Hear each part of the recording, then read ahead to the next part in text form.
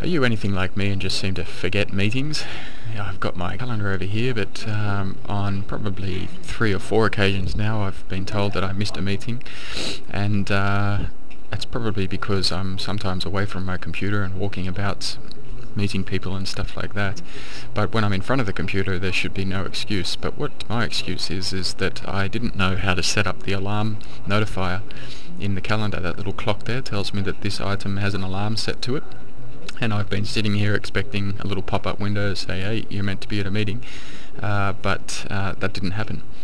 So the way to do that, I've been shown, is under Tools, Options, and in the Environment options there is a range of tabs. It's in the General tab is this checkbox here, Launch Notify at Startup, and I've also set check spelling before sending.